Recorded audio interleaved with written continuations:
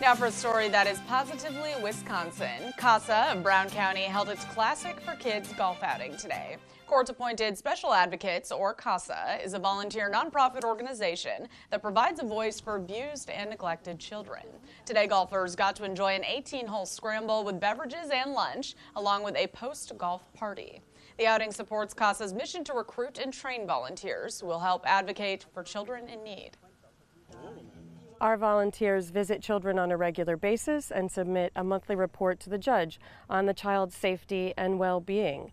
And it's wonderful to be out here today at Brown County Golf Course with so many supporters and sponsors and champions for children.